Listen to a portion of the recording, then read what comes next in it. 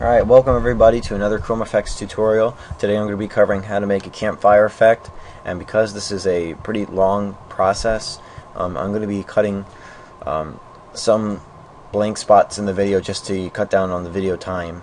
That basically means I'm going to be working in sections, and I'm going to try and explain it as quickly as possible but as detailed. So let's get started. Basically what I have up here is the whole campfire effect that I have made previously, split up into parts. I have the flame light, which is a flickering effect, the inner core, the light flame, which is the kind of like the outer core, but it's just a really quick flash that you don't really notice, the smoke, and the sparks. So I'm going to start working on this this inner core effect. So I'm going to kind of reproduce it down here, and this is what I have right now. Yeah, no material on it. Basically, we're going to start with the material. If in my project window, I already have the campfire smoke material already created. I'll show you, explain everything there in a second. But we're going to create the inner core. We're going to drag that on there. Now it turns to black. We need to look for flame D. And here it is. And here it is. Alright. We're going to change the shader to additive, and then we're going to make this a little bit darker. Actually, yeah, we're actually going to keep it pretty bright. So we need to first change the force to 4, which is going to make it go up. The size grow, we're going to change this to -0.7, so it shrinks not insanely, not an insane amount, but it does shrink a good bit. And up here, we're going to change the minimal size to 1.5 and the max size to 2. The minimal energy is going to be 0.6, and then the maximum is going to be 0.8. We're going to keep the minimal and max emission the way they are, and we're going to change the local velocity to 4. There you go. And the random rotation, we're going to check that, and we are going to make this simulate in world space. Alright, we're going to change this to 0.4 on the X and Z axis. Alright, and that should be it for that effect. So we're going to go into the other one now. And what I'm going to do is just duplicate this with Control D, and I'm just going to start changing the properties. So we are going to name this the light flame.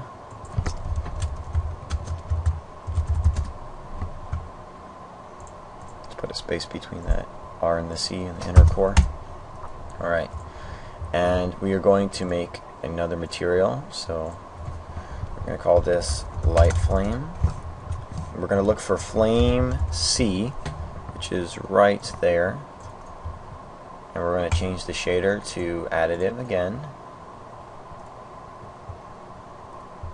Alright, and here we go, drag it on there. Okay, its color is messed up, so we're going to open up the color window, and we're going to change it to, alright, see this tool? This pretty much is like the ink pen, which is whatever color it's over, and whenever you click, that's the color it will be, that it will select. So I'm going to select a color I had previously, and these are all the coordinates, so if you want to copy all these down in your project, this should give you the correct color. So all you have to do, you can just pause the video and figure it out. So I'm going to close that, and I'm going to make all these other colors exactly the same, but the alpha is supposed to be this is basically says how transparent the texture is going to be, and I'm going to make it completely transparent at the end, but this one's not. It's going to be a little bit less. the beginning is supposed to be a little bit transparent, or a lot, because it's just showing a little bit. And that should be it for the material. And then up here at the top, we're going to make the minimal size 1. We're going to make the max size 1.5. And the max energy, we're going to change this to 0.6. We can leave the minimal the same. Alright, local velocity, we're going to keep that the same, but the random velocity, we're going to change to 0.25. The random angular velocity is going to be 1.8, and the angular velocity is going to be, let's make it 100. Alright, that's all good. The size grow. This needs to be negative 0.9. Alright, and that should be it for that. I think I missed something in the inner core. Yeah, the angular velocity. I forgot to change this, so you can just change that. Change it to like 250. Yeah, something like that, 250. Alright. And then that's it for the second effect. We're going to move on to the sparks now. And I found out that the best way to just explain to you guys how to make this is I'm just going to tell you all the coordinates that I had for my other sparks, because this will go a lot quicker. Since the sparks are so small, they can be tweaked to however you want it, but it's the specific effect I was going for was this, they fly pretty much everywhere and then they slowly just dissolve in the wind. And basically how I know that that's what it actually looks like is because I make a lot of observations, and when I was observing a fire, I kind of just focused on the sparks and I realized that this is what they do. Another way that you guys can just find out how to make realistic looking effects is just observe things in real life. Like just grab a camera and videotape effects, videotape how the water splashes, videotape the fire, videotape the steam, and you can just watch that video and try to duplicate it in Unity, and it usually turns out really well. If you know what to do, then it shouldn't be a problem. So alright, so let's get started on this. Here it is, the min size. I'll just use the short terms. Min size 0.04, max size 0.06, the minimal energy is 0, max energy 1.5. This gives it just enough time to kind of dissolve into the wind. You can change it however you want. If I change it to 2, it'll be lasting a little bit longer, but it's not exactly necessary. I'll just keep it at 2 just because. Alright, the local velocity is 2. The random velocity on the X, Y, and Z axis, you're going to change that to 5. Alright, there's no angular velocity or random rotation. This will simulate in world space though. You can actually turn on random rotation if you want, but it just makes it a little bit, I'll just keep it on since it looks cooler. Alright, the world rotation axis. On the X axis, you're going to make it 5. This is very important which axis you do it on, because when you don't, it sometimes gets, see, it looks like it's just twirling upwards, and I tweaked the effects so that it doesn't look like it's always rotating one direction, but even though it is, it's constantly rotating this way. So the size grow negative 0.9. The highest you can go is 0.99, but they get small way too fast and you can't actually see it when it's not selected, and the flames hide it so it doesn't really look good. You got to keep it at 0.9. This again just gives it just enough time to dissolve and it looks realistic. So force, you're going to have 1 on the y-axis, and the stretch particles, it is set on stretch, and the length is 5. The max particle size, for if you don't know, this basically says to the camera how big the particle can get when the camera is so whatever distance from it. So basically, if I zoom in on it, they will shrink. Actually, they will grow because their size is 0.06. But this is 0.25. If I zoom into these flames, as you can see, they get smaller and they push out of the way. The way to fix that is go to the top and see the max size. This is 2.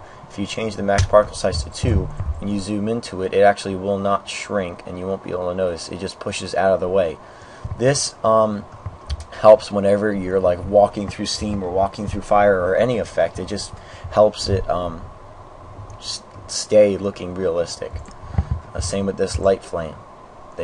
I don't think they shrink actually. That looks really nice. But I'll change it to 1.5. Always change the max particle size to the max size that you have at the top. Alright, and that should be it for the particles. We only have a few things left, so let's finish that. I'll take these out though. Alright. Okay, the next thing we're going to be working on is the smoke. This is the second to last piece of our campfire. The last one will be the light, and that is going to be a very quick step. So let's get this one done. Basically, if you've made a smoke effect before, you know, this isn't anything special. This is just a slow rising smoke effect. We're going to change the minimal size to 1.5 and the max to 2.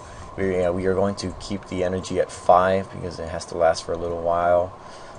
The minimal emission and the max emission 15 and 25. We're going to keep it at that. The local velocity has to be 1. This is the actual rising, and it rises at a perfect speed. By the way, if you have wind in your game, you can also, you know, make it start shifting other directions in the fire. You know, you can change it. All right. This has to be at 0.4, 0.1, and 0.4. This has to be simulating a world space, and we're going to put random rotation. That will about finish the whole effect, and that should be it. So that's it for the smoke. Let's do the last part, which is the light, and let's import the light.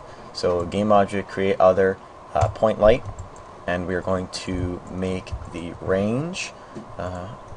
Yeah, we're going to keep it at 10. Let's make the intensity 0.7 or just 0.7. And the color, again, I have a preset color. Just copy the coordinates here. Alright. And you can do shadows if you want. I am not using a pro version of Unity, so it won't show up for me, but you can still set it. And no flare, no halo, light mapping. Yeah, we're going to keep that automatic. Because that isn't exactly important. When it's a campfire, if you have multiple of these, you don't want to slow down the game, so you don't want to keep it exactly real time. But you're going to have to you have to be strategic about how you do that, and how you use the lights, because if you add too many lights to the scene, the game will slow down, and it doesn't matter what computer you're running on, Unity cannot take a certain amount of lights. So it's not a computer issue, it's a software issue. Sometimes it's the computer, but in the situation involving lights, it's the program. So be careful about that. We need to add an animation, so we're going to go Window, Animation, and we are going to create a new one, and we're going to call this the flicker, or just campfire flicker. Alright. And we're going to open up the light tab, and intensity at 0. You are going to add a key, and let's say at 0.05 we're going to change it to 0.5, and then we are going to set the options on ping pong, which basically makes the light reverse and then go forward and then backwards and then forward. So it plays the animation and then it just reverses the animation and keeps going back and forth like a ping pong ball. Yeah, so we're going to name this the let's name it the flame light, and you know what, let's go back to the animation 1 second. Every split second, every millisecond does matter, so we're going to change it to 0.06 or 0.7. It just makes it a little bit slower and less like a glitch and more like a fire flicker. So that is all the pieces. So let's move the sparks into the flame. Let's move the light flame in there. Let's move the smoke, rise it up a little bit, make it start at the top, and then the light goes here. And now let's create an empty game object. We're going to call this campfire new, and we're going to select everything, not the camera, but we're going to make it a child object to the campfire new, and there we go. Alright everybody, that is the campfire effect. I hope you enjoyed this tutorial. Please comment and subscribe and just send in your suggestions, because I love doing these tutorials for you guys. And if you guys need help with these particle effects, just send me a message. I will try to respond as soon as possible, and good luck.